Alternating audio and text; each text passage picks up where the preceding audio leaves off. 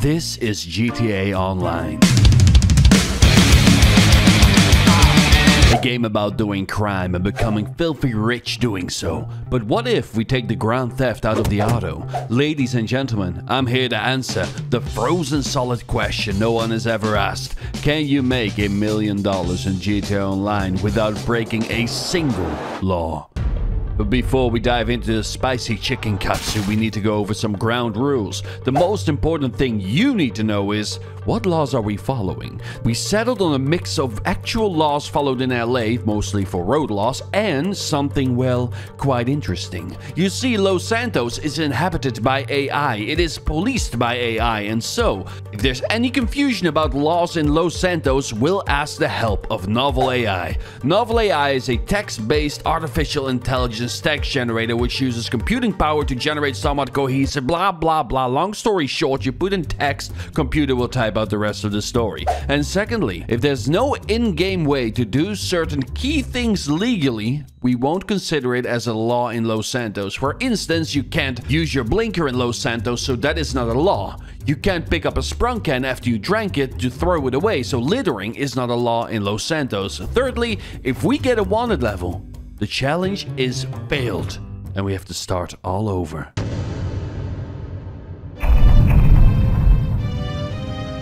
And here we are, fresh off that plane. No money, no belongings, no nothing at all. Well, that is not entirely true. You see, I was lazy and I thought this wouldn't take that long. I didn't feel like creating a brand new character, so I'm just gonna spend every single buck that I had on my main character, which I did, and this turned out to be probably the biggest mistake of the entire challenge. Cause sure, I have a few benefits, like already having a membership to the casino to gamble. I have higher stats amongst a few other things, but you know what I also had? I had already completed some of the most lucrative free mode challenges that would have made me thousands upon thousands of bucks, and I had the hourly bill of all the properties that I owned. And while this was only 800 bucks a pop, this would add up to an astronomical amount over the time this took.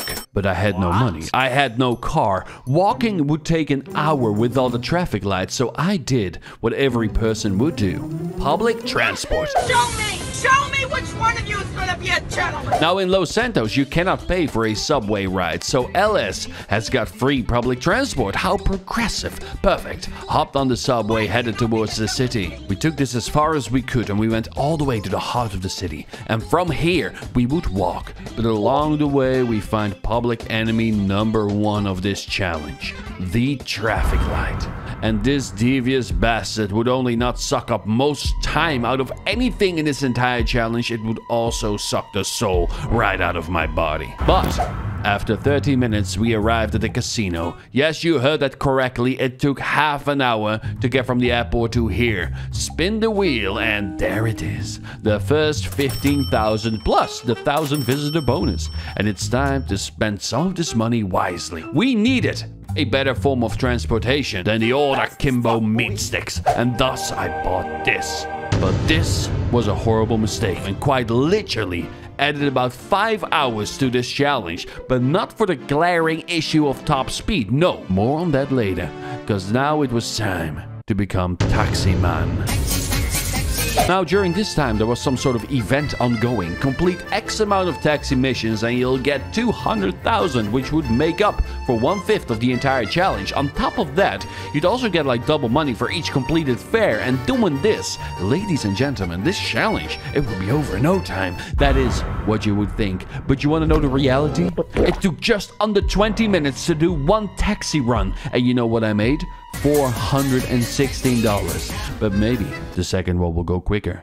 10 minutes, $782. About 45 minutes in and I made a whopping 1,900 bucks. Needless to say, this wasn't it. But because of the looming $200,000 that I could win, over time I'd still complete some taxi missions. I was driving up north to do some junk energy skydives. Upon completing all of them, you would receive another $100,000. It's also safe to assume junk energy is like Red Bull, and Red Bull has organized more outrageous things than a simple skydive. So therefore, we believe this is 100% legal. But then A blue dot.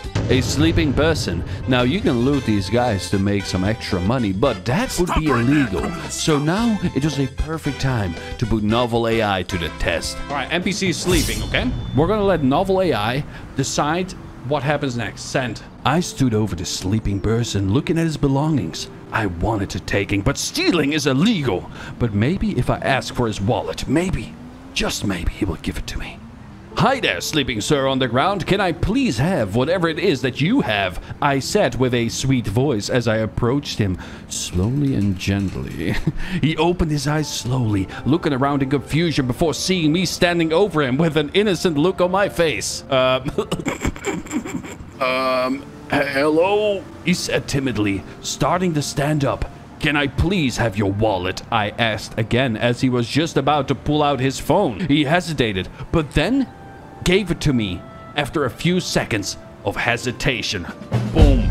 Win right there. And just like that, another $7,000 to the pile. And now we begin our skydiving adventures. So we completed one. We completed another one. And I was getting tired. I've been streaming for roughly 3 hours at this point. So now it's time to do a quick count. With the car that I bought included, I made a whopping $41,000. I don't know about you, but that ain't cutting it for me. We have to ramp this shit up.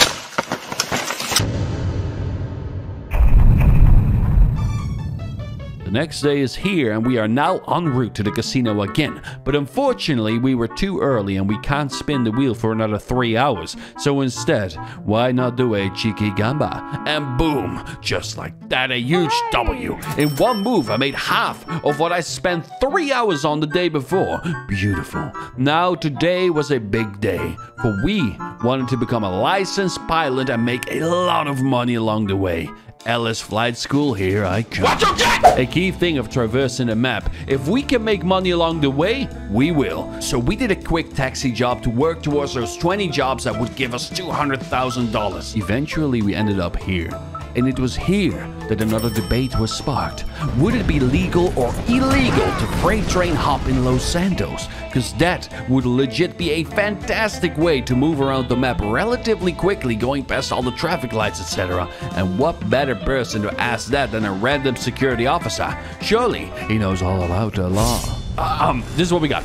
Hello, sir. How are you doing today? I asked the security guard. I had a quick question. You see, my legs are very tired, and I was kind of hoping to jump on the back of a freight train to rest my legs. But can I do that? Or will I get arrested? Because I don't know if it's allowed or not. He looked at me. He didn't understand what I just said. And then he just pulled out his phone, called someone, and talked for about 30 seconds. He put away his phone and then said, well, you're gonna have to go through that gate. I nodded and followed him into the building. It smelled like old dust in there, like an abandoned warehouse or something. Where is this going? I walked up to the desk where a guy was sitting behind it. He looked up at me as I approached and smiled. His teeth were white, like they had been bleached by some kind of... What the fuck is this establishment? What's going on in this little security booth here? I looked at the man with extremely white teeth and asked, hello, sir. First and foremost, nice teeth. I had a question. Is it legal to jump on a moving freight train? The man smiled wider, leaned forward on his chair and replied with excitement, oh yes, absolutely. Okay, there we fucking go. Great! Apparently this security booth is the hub of a sprawling enterprise, say no more. And so we were on our way. Unfortunately, we went completely the wrong way and we went back where we came from. Jump in the car, head all the way back to LSIA, and now it's go time. And the money was rolling in. Another one, another one, another one. Thousands upon thousands, ladies and gentlemen. At the end of all this, we made just under $250,000. That is, since we are including the granny wagon we bought as an 8K asset. And if we have a car, we also need a house. And so I bought myself this beautiful 80K love shack. I am now a homeowner. I have a car. The next step would be a business. But what business could we acquire is the question. We are now 7 hours in. We made a quarter of the money, but from here on out, things would start getting progressively harder and harder.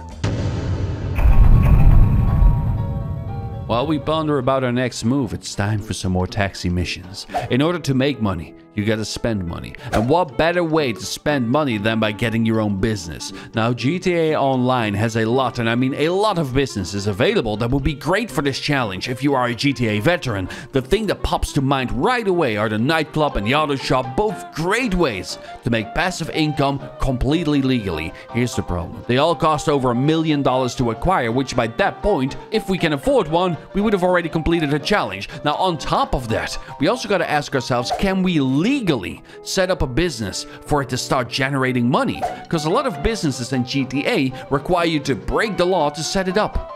Meanwhile, we noticed something about the taxi missions. If you get lucky and you end up in Blaine County, you can complete these missions a lot faster. As you noticed, in about 30 minutes, we made a whopping 12,000 bucks. But enough of that. It's time to go to the casino and spin that wheel. And on the way there, we all decided on the perfect business that is legal, doesn't require you to break any laws at all, and on top of that, has the ability to generate passive income and doesn't cost a goddamn fortune. The MC Clubhouse. We just need a little more money to be able to afford one of these bastards. Ladies and gentlemen, I was feeling good, and it's time to manifest all that greatness at the casino and a box of B&Qs. At this point, we were $40,000 off, so we were going down to Richard Majestics and help him return some movie props. First one, easy peasy. Another $10,000 to the pile. Going through these movie props one at a time is insanity. These are better done as little side quests, and we can just pick them up as we go. In the meantime, it was brought to my attention that there was another fantastic way to make some money. Apparently, upon the shores of Los Santos, you can occasionally find shipwrecks with hidden treasure chests. So we decided to head up there, pick up the treasure, head to the casino, find the last movie prop we need, and we should have enough money. After 20 minutes, we arrived up north, but then it dawned upon us. Looting right there, is illegal. Scum. But what if we ask permission from the ancient skeleton captain that's guarding his loot? I arrived at the stranded galleon on the beach. Besides it, poking out of the sands was a chest filled with bountiful booty, riches, gold, trinkets, all sorts. As I was reaching to grab it, an ancient spirit rose from the sand. Yar! Who be reaching for my booty? Yelled the pirate spirit. Oh my god, I replied. Those are some beautiful, wide, transparent teeth you got there, pirate spirit. The spirit took a second to respond. Yar, ye be me old friend, Captain William Turner.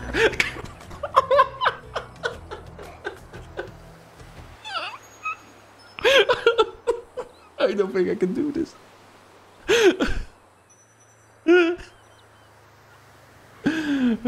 Oh great, this is really you. How have you been? I said joyfully as I hugged him. Turner laughed and said, ah, you know me well enough. You've come back for our booty. No, that's not why I'm here, matey. He looked at me puzzled and said, then what is it, lad? It's my friend's kid brother. He seemed to be stuck in this place. Can you help him get out? Turner looked at me with a face full of shock and disbelief. Your friend's brother is stuck in the boosters. The boosters? Surely not, he exclaimed. I nodded, yeah, man.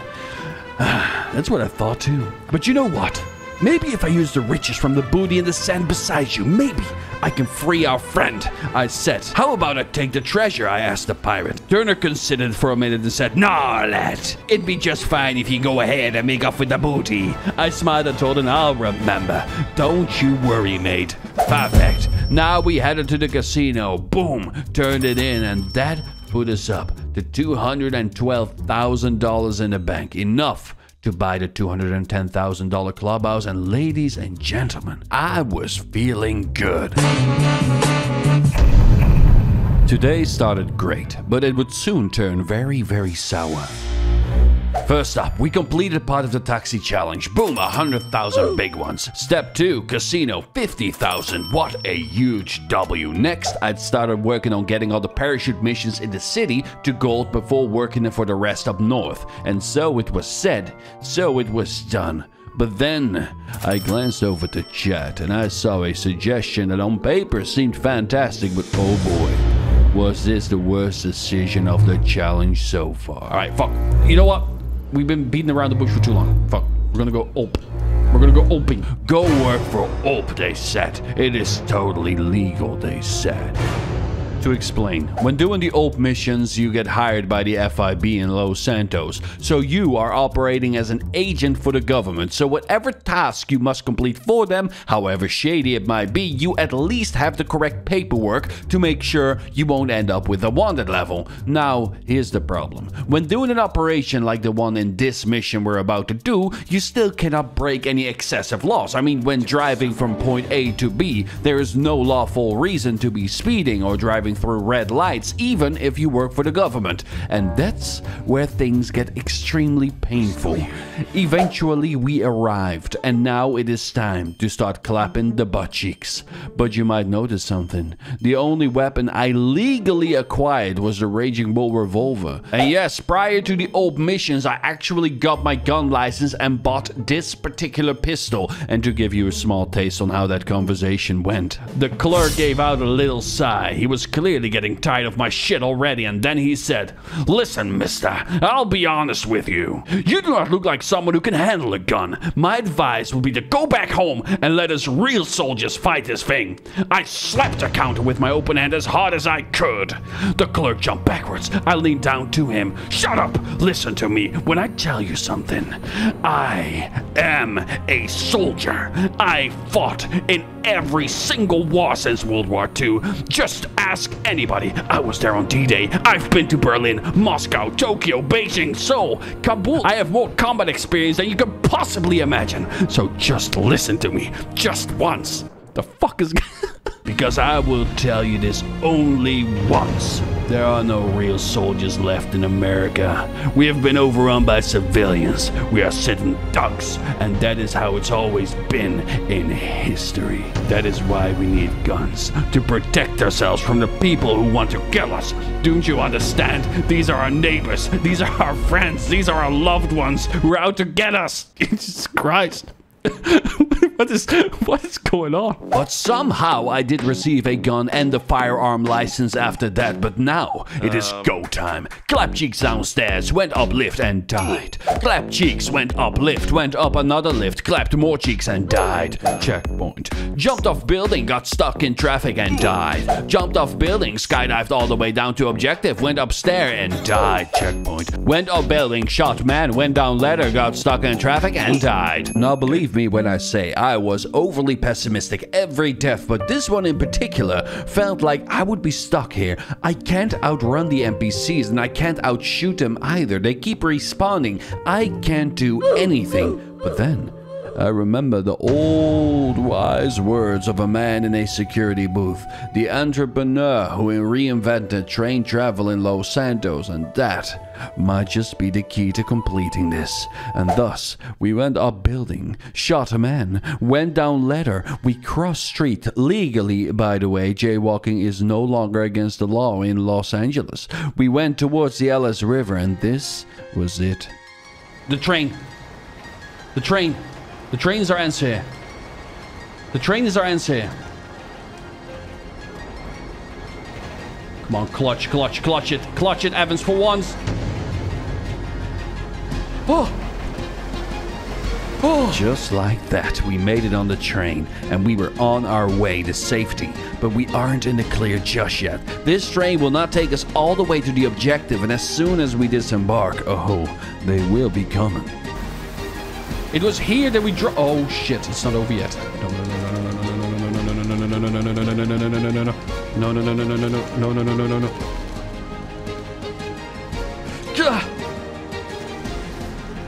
Come on, baby. Come on, baby. Come on, baby.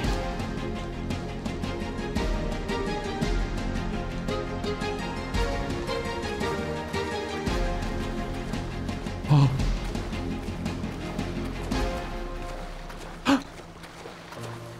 They stopped giving chase. But it wasn't enough. We made it against all odds, and after 1 hour and 30 minutes of pain, suffering, agony, we made it. Oh my fucking god. When you try your best, you don't succeed. Oh. I did it, but was it at what cost yet? What cost? We made 20K doing taxi jobs for like 30 minutes. Not even for like 20 minutes. Oh, you can go fuck yourself. We're never doing that. We're never doing that again. What a kick in the nuts. I was down in the gutter, but I remembered something. The business. I bought a business that could surely generate thousands upon thousands of dollars. But guess what? There's no way on God's green earth that you can complete the setup mission for the bar without breaking any laws. But maybe we'll work on motorcycles for customers in our clubhouse. That can be done for an astronomical amount of cash. Day 5 was coming to an end. We are now 18 hours into a godforsaken challenge that I thought would only take 8 hours tops.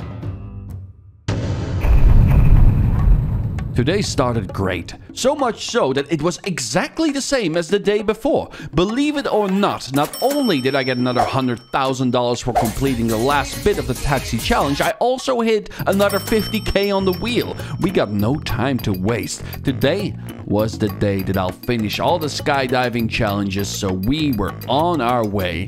And things are going absolutely fantastic today. Traffic is okay. We are seemingly zipping through the city, going from challenge to challenge to challenge, making money, and I am proud to say that we are nearly done with the skydiving. But then a flare. Ladies and gentlemen, we as GTA Online players know exactly what this is, but my character, who hasn't broken a single law, hasn't got a clue. But I knew there was a metaphorical pot at the end of this journey, but a risky one. Because if we get a wanted level after doing this, or if NovelAI decides we broke a law, the challenge is over. And in we went. We went from flare to flare to flare, and there in the sand, a crate. Now my character is like, what is this? He picked it up, and then helicopters start shooting. He races off at completely legal speed. Shake the helicopters, but no wanted level. The only thing that remains to do here is we call the cops and ask them if it's okay for us to keep the money we just found or if we have to return it. The officers laughed at me. Sonny, we are not your mommy. We don't care whether you kept the money or returned it. It doesn't matter to us. My mommy loves me. And there we have it. Another 25,000. And before we continue our skydiving, time to visit our pirate friend at the shipwreck. Now, I don't want to A, break the law, and B, more importantly, break the trust that I've built up with my old Pirate King friend, and thus I asked. Here we go again. All right, so we have arrived here. Beautiful. And here we go again. I returned to my old pirate friend Ghost, and next to him in the sand, a chest filled with glorious and shiny booty. Surely my pirate friend must have gotten that booty on one of his many voyages. So I looked at the pirate and I asked, "Hello, old friend. How about ye share ye booty with ye old friend, eh? Ye sure are a greedy little bugger, aren't you?" The pirate replied, "But why not? I've gotten all this treasure here, and I'm just sitting here waiting for someone to come along so I can share it." That is the worst pirate accent ever, but hey, fucking hell. And thus, I received another 20,000. We kept the momentum up, and we worked on the final couple of skydives, and eventually, boom. There we go, 100,000. Oh, big W. Boom. Another big 100K. We ended the night big by doing a few more taxi jobs to wind down, and that, ladies and gentlemen, that brought us up all the way to a grand total of $802,000. Now, before I carry on yapping about this challenge, I gotta make one thing perfectly clear. I was beyond done following traffic laws and all that nonsense. Right now, we are about 20 hours into this godforsaken challenge, and we still got another 200,000 bucks left to go. But here, we finished the fight.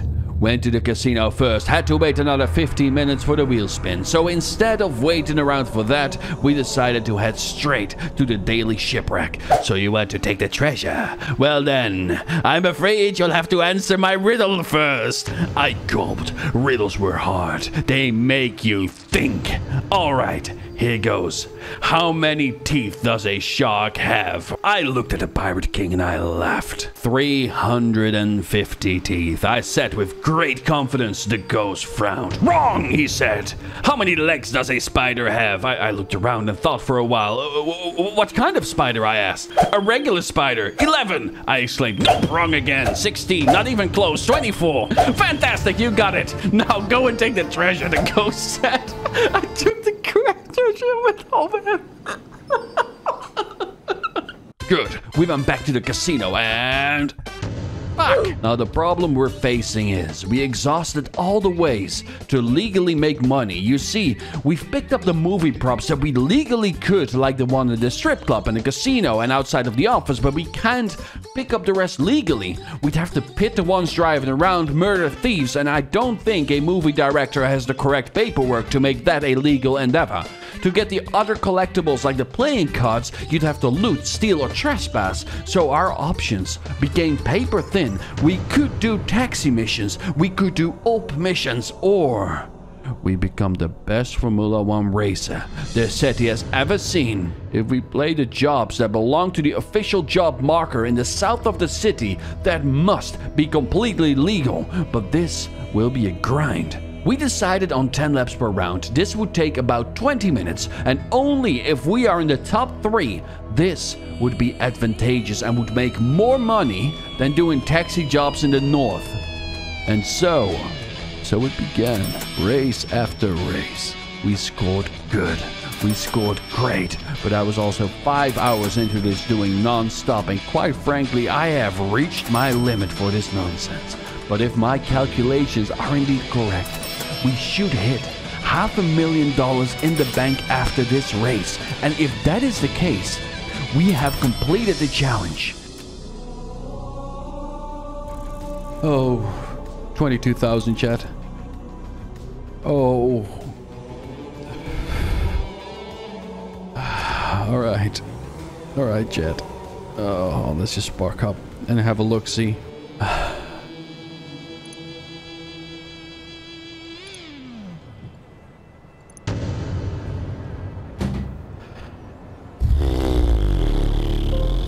And just like that, we made it. So, let's count all the money we've made. Right now, I've got $502,000 and some change. Add $210,000 for the MC business I bought. Add $80,000 for the house. Add $8,000 for the car. And lastly, the 2 times $100,000. That, ladies and gentlemen, that comes down to $1 million and some change. And all of that in just over 25 hours of stopping at traffic lights, pain, suffering, agony, and all that time. After a lot of reflection and looking inwards, I can truly and honestly say we did it. And fuck this shit.